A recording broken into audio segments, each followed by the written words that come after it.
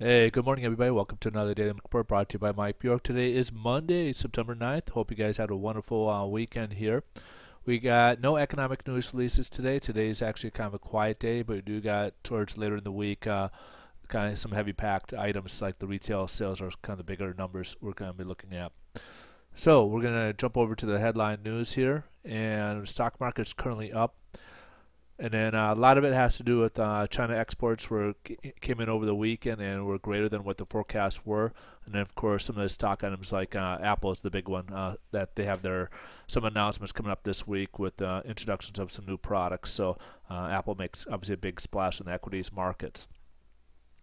A couple of things of note probably this month we want to kind of pay attention to that will probably create some volatility in this market is obviously we got the situation going on in Syria.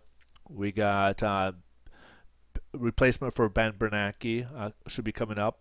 We'll have probably at some point now that Congress is reconvened, they're going to probably be talking at some point uh, the debt ceiling,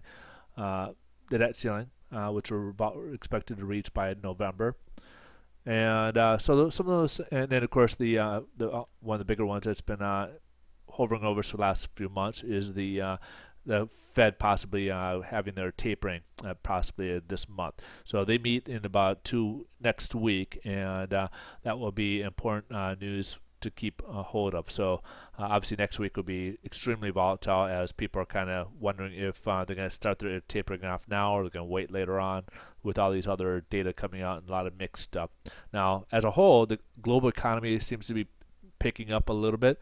Nothing to brag about. It's just barely above an expansion level, but at least it's not an contraction level. So these are things to kind of watch out for this month. So as a result, you expect that maybe see some of these investors maybe hold back on the money on either markets, equities, or even the bond market side of things. So be prepared for those. So there could be a lot of money taken out of the market until they can create a little bit more certainty as to where they want to place their money.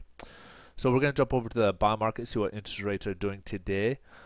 Now, we had improvement. So we had higher highs and lower lows than lower lows the last 2 days last week. So today we had a step up and jumped up a little bit. So we have an improvement right now of approximately about 43 basis points from where we left off yesterday. So that's an improvement in the interest rates as a result. So basically when you see these graphs working its way up along here, that means when the bond market's going up, and that's the green, that means that essentially the interest rates are coming down. So it has the opposite effect. So when the bond market's going down on the lower here, that means the interest rates are rising. So right now, as you can see, as it's rising, and we're starting to see a little bit of a trend here.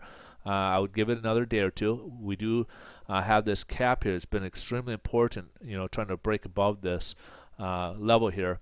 And once we get above that, if we can get some type of good sign where we can close up above it, maybe we might see another rally coming in there. But again, it's hard to tell right now with a lot of uncertainty in the market as to what's going to happen.